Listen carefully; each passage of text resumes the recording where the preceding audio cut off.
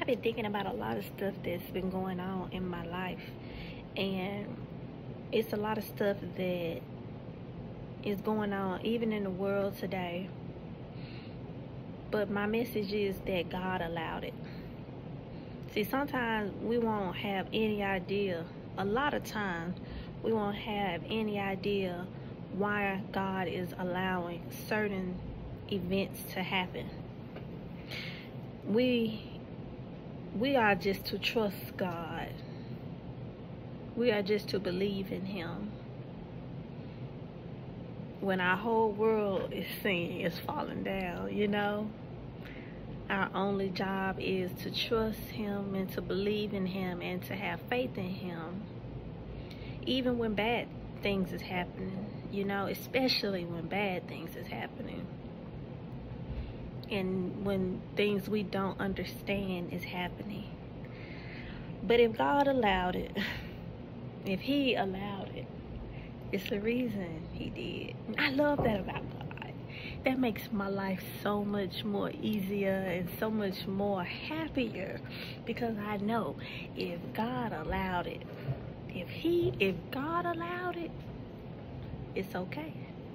That make me sleep at night, Sometimes I toss and turn, but when I realize and I think to myself, God allowed it, and His plan is so much more bigger than my plan and your plan too. So if God allowed it, it's all right.